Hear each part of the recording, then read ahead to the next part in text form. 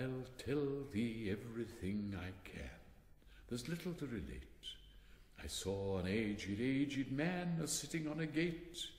Who are you, aged man? I said, and how is it you live? And his answer trickled through my head like water through a sieve. He said, I look for butterflies that sleep among the wheat.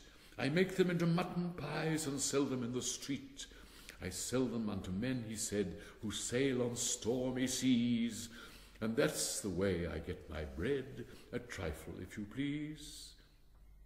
But I was thinking of a plan to dye one's whiskers green, and always use so large a fan that they could not be seen. So, having no reply to give to what the old man said, I cried, Come, tell me how you live, and thumped him on the head. His accents mild took up the tale. He said, I go my ways, and when I find a mountain rill, I set it in a blaze. And thence they make a stuff they call Rowland's Macassar oil, yet twopence halfpenny is all they give me for my toil. But I was thinking of a way to feed oneself on better, and so go on from day to day, getting a little fatter.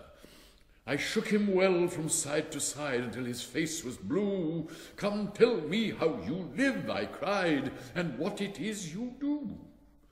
He said, I hunt for Haddocks' eyes among the heather bright, and work them into waistcoat buttons in the silent night.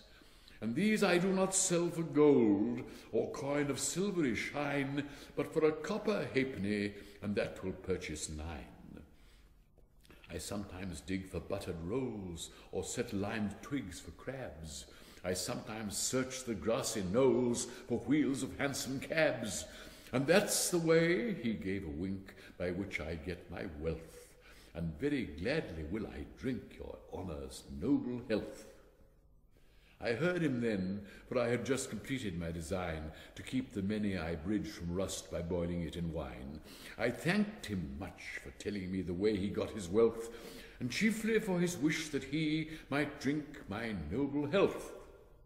And now, if e'er by chance I put my fingers into glue, or madly squeeze a right-hand foot into a left-hand shoe, or if I drop upon my toe a very heavy weight, I weep, for it reminds me so of that old man I used to know, whose look was mild, whose speech was slow, whose hair was whiter than the snow, whose face was very like a crow, with eyes like cinders all aglow, who seemed distracted with his woe, who rocked his body to and fro, and muttered mumblingly and low, as if his mouth were full of dough, who snorted like a buffalo, that summer evening long ago, a-sitting on a gate.